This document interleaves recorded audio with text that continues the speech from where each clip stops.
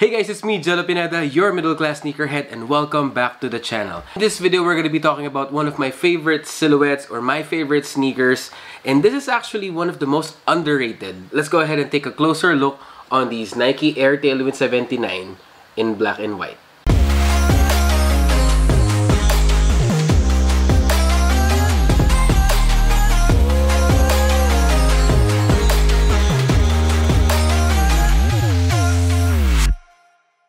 Thank you so much for checking on this video today, guys, and I do hope you guys are having a wonderful day. Kung bago ka dito, make sure that you are subscribed to my YouTube channel, and if matagal ka na rito, tol, thank you very much for sticking with me. I apologize sa boses ko.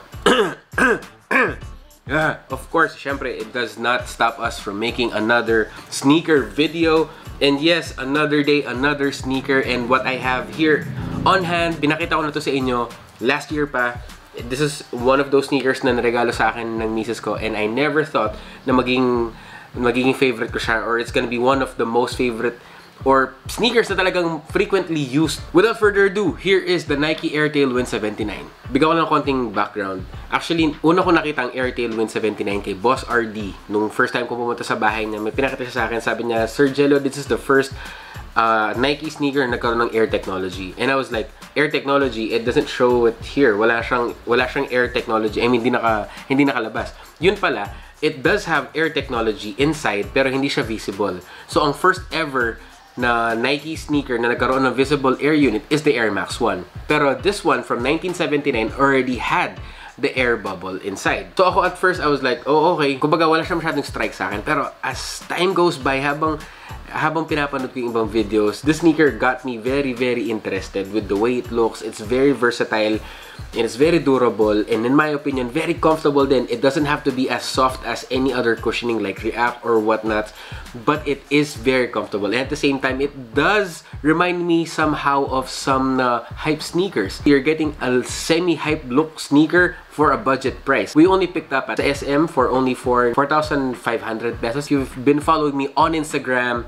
It's at JelloPineda_03. I've been posting pictures of me using this sneaker for like the whole December. Ang dami kong mga pictures na ito yung gamit ko, simply because no hype, it's no problem. Ang ganda niya, it's very simple. It does not have any hype attached to it.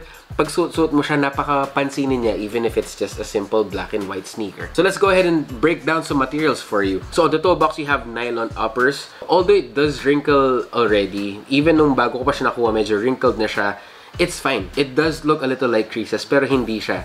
It does straighten out if you want to. Is very flexible, although it's not as breathable as the usual sneaker. Moving back dito sa tongue, you do have that nylon material as well, and you do have a patch on the tongue with the Nike logo embroidered. Now on the tongue itself, you do have this deconstructed tongue, as you can see over here. Dito ko na nakikita yung off-white vibes, or yung off-white-ish vibes. Easily change up the laces to have that sort of look to it. On the mudguard of the sneaker, you do have this felt-like material, or somewhat suede or rough suede-ish in my opinion. It does have the same materials wrapping around here on the laces. Moving to the lateral side of the sneaker, you have this leather swoosh in white, and this one sort of looks like yung swoosh ng mga Nike Blazer mids or lows. Parang ganun yung swoosh niya.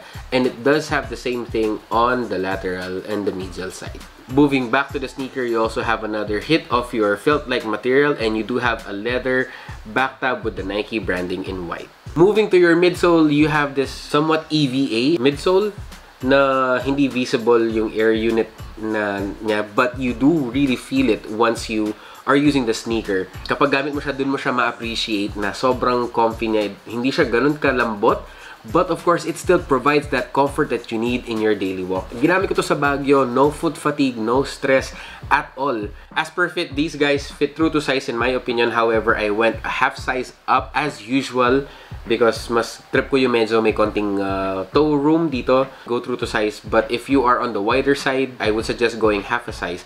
Or actually, ang pinakamaganda dyan, dahil these guys are just sitting sa mga Nike shops, and you can go ahead and try them so that you know that the sizing will be right for you. Moving to your outsole, guys, you have this waffle outsole, and yes, you have, it says Beaverton, Oregon, USA 97005. Beaverton, Oregon, ito yung lab, or ito yung parang pinaka main office or main headquarters ng Nike. Waffle outsole provides very nice traction. Hindi siya kagaya ng mga J1s na talagang nag-iingay or what. Pero talagang ramdam mo dito yung traction. Ang pinaka nagustuhan ko dito is whenever you are using the sneaker, for example, on other terrains like grass or medyo rocky or something, maganda ang traction niya because it provides that waffle-ish or that yung parang medyo spike-ish traction here at the bottom. And that's one reason why ito yung ginamit ko sa Baguio. Also, this one does come with white laces off the bat, but I just included two other laces which are orange and green, similar to what you find on your off-white sneakers. And then I just do change them up from time to time depending kung anong trip ko. It adds a little more pop to the sneaker.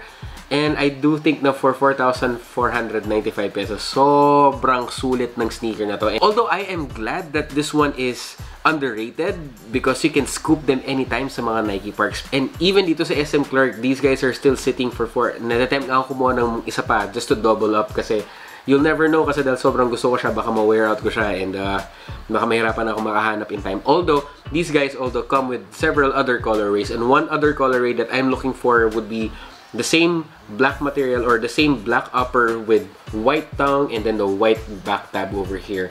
Inside the sneaker, you do have this mesh sock liner similar to what you find on your Air Jordan 1 silhouettes. Actually, at first, medyo rough siya. So if you're wearing no-show socks, medyo magkakaroon ka ng uncomfortable sensation dito. Pero as time goes by, medyo mag-ease out din siya. Moving to your insole, you have a black insole with the Nike logo in white. So what I did was I taped it already para di na matanggal. However, bad tape job. And by the way, I only use Scotch tape. And overall, these guys, yes, they are underrated. But again, trust me when I say these guys are very comfortable and they are a bang for your buck. So let's go ahead and lace these guys and see what they look on feet.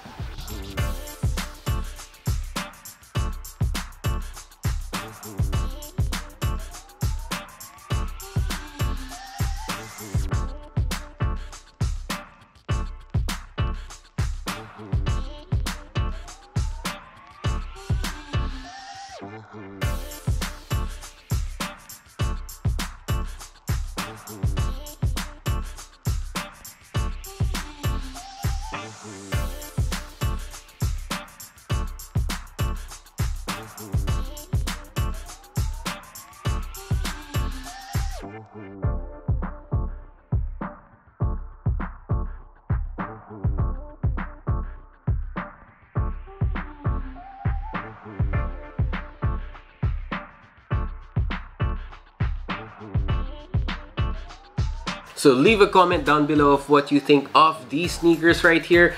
Is this a cop or is it a drop? Or are you one of those people that already know this and appreciates this? Thanks so much for checking on this video today, guys. And again, kung bago ka dito, make sure that you are subscribed to my YouTube channel. And if matagal ka na dito, tol, thank you very much for sticking with me. So yun lang muna for the meantime. Thanks again for checking and I'll see you on the next video. Peace, guys.